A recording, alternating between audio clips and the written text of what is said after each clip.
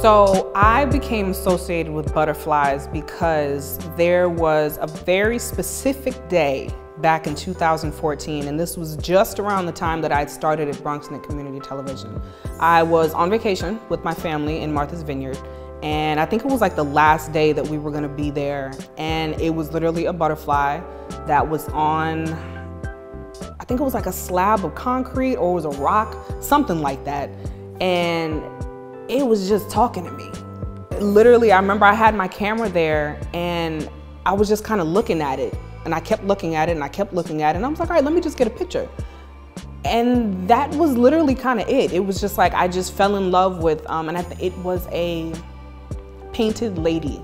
I think they're called an American painted lady. So that was my first ever interaction with butterflies, and it all kind of just flowed. Like, ever since seeing the butterfly, it just kind of flowed into becoming a part of my brand. I just fell in love with them so much, and even what they represent spiritually literally is like who I am. They fly, they're free-spirited, they're colorful. So I'm like, let me just add this to, you know, who people are going to meet when they book me for something, you know what I mean? So it just kind of fell all together. And how I came up with the visual butterfly, it just kind of popped in my head, like, TBH. I originally was known as the camera lady because I was always outside with a camera. Anytime anybody saw me, I was always working. It's still very true to this day. But anytime anybody saw me, I always had a camera in my hand. And then I kind of felt limited after a while. I didn't want to be just known as the camera lady. Like, I knew that I was going to be able to do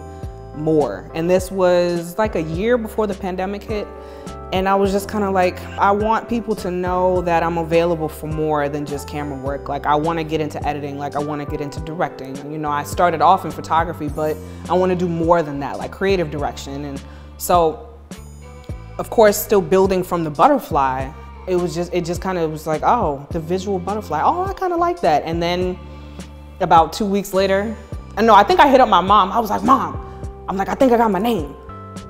And I'm like, I think I'm gonna go with this.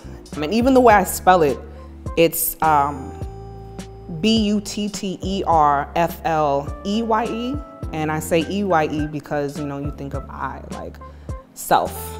But yeah, that's how the visual butterfly came about. I was just like, I wanted to be more, I wanted to be known for more than just working with